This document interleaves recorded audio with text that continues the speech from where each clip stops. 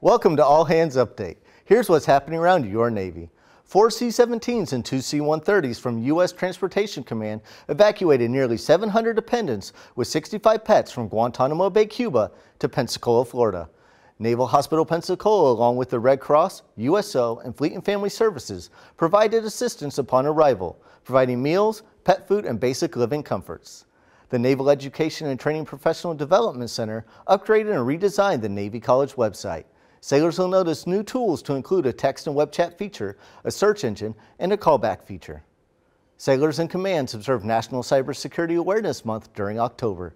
Adhering to the best cyber practices and behaving with integrity online are critical to protecting Navy networks as the Navy expands into cyberspace.